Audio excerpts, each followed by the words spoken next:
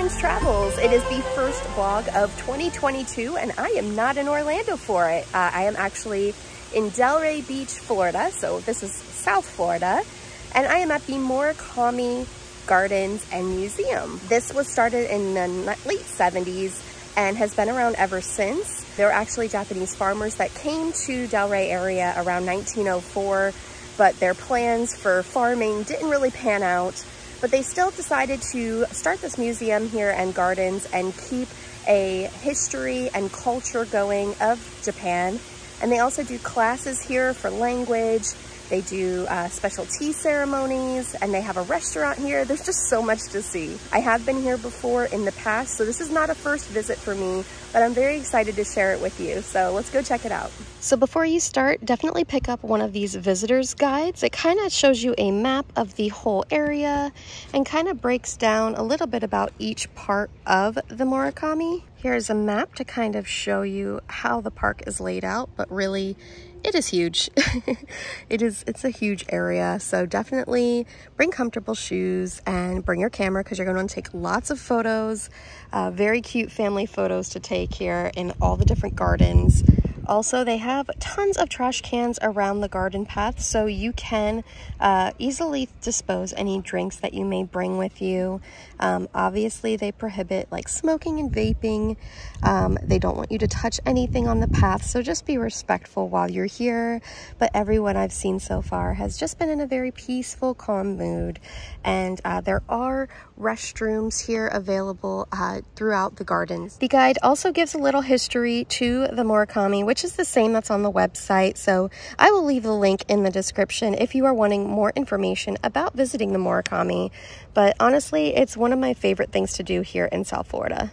So because of COVID, right now, Morikami is not doing the audio guided tours, but there is an app on your phone and they'll guide you to that when you get there. I didn't get a chance to eat at the cafe, but you can grab a drink before going on your stroll. The gardens are about 16 acres wide, so definitely grab a drink before you head in. And it's Florida, so it goes without saying, but alligators may be, and we have seen today, present. Not sure if this is for good luck or what, but hopefully a good new year will come. You'll cross two bridges heading into the gardens. It can get a little congested, so make sure to stay to one side of the bridge. Then you'll start your journey through the Morikami Gardens. One of my favorite sounds is hearing the bamboo trees like hit against each other.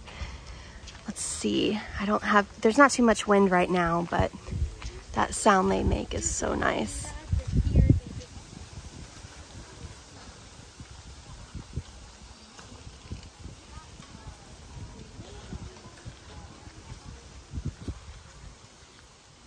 Something I love about these gardens too is that they do have a lot of benches as you're walking around. So there's tons of times to just stop, relax, and also just take in the sights and completely feel zen. And thankfully there is a lot of space here, so even though the parking lot was pretty full, everyone has space and it's all outdoors. So I feel like this is a great option in these COVID times. If you are wanting a nice visit in South Florida, this is a wonderful place to go, and there's still so much more to see.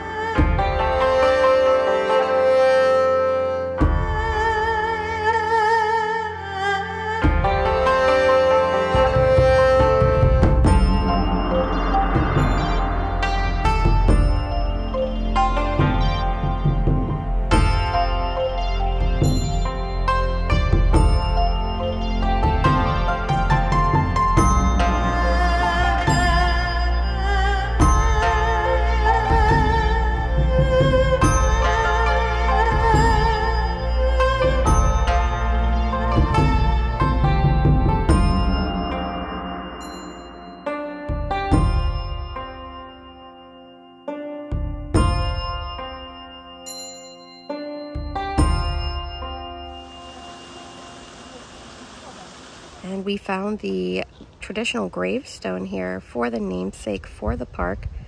It's actually 1 year after my birthday, so 1989 was when they came here. So there's this one here,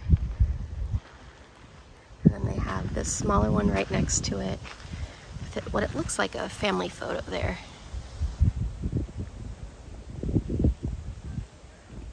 And now we are at the Bonsai Exhibit. So many to see. Let's do it. Ironic that his last name was Potter, right? Right? In training since 1995. The area here where the bonsais are is super wide. Tons of bonsais to see. And they all look so different from each other. If any of you have a bonsai, let me know, because I know they're a lot of work, but I am curious how you like having one.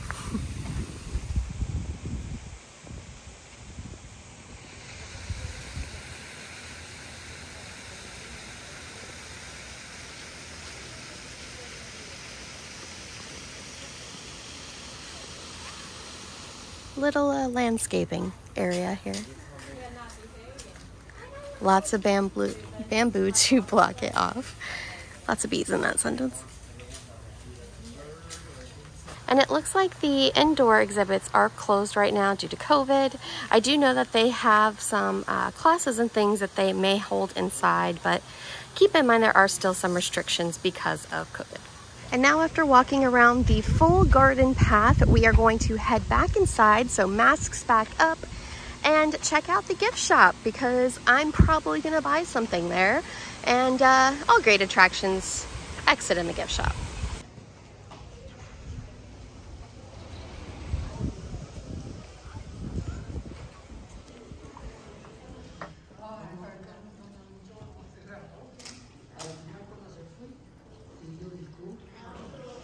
Looks like there's a lot of handmade things for sale here.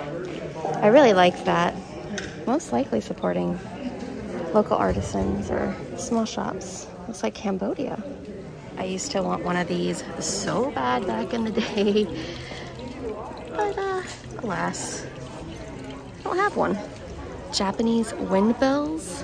Looks like some of them are in the shape of animals. This one's an owl. They have all kinds of chopsticks, and I think I'm probably gonna get some of these because they're just too cute to pass up. And tons of options. They also have some books here, which are really educational.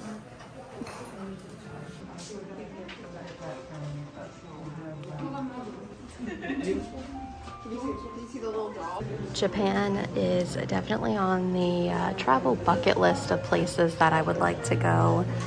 I think everything would just be super magical over there. Maybe one day. They've got beautiful ceramic bowls in here. Love the colors on these. Definitely reminds me of the shop in Epcot in the Japan area. There's also tons of snacks. They've got Pretz Harvest, never heard of those. Tons of Pocky, different flavored Kit Kats. I'm gonna get the raspberry one. But I love the different kinds of snacks to see. It's always fun. And thank you for joining me here at the Morikami Gardens in Delray Beach. I was really excited to share this place with you because I've been here a few times and I really enjoy coming here. And I haven't been here in so long, so it was nice to revisit, walk around outside, and take in the beautiful sights. Make sure to subscribe if you haven't already, and leave comments if you have questions about Morikami, and I will see you next time on Lauren's Travels.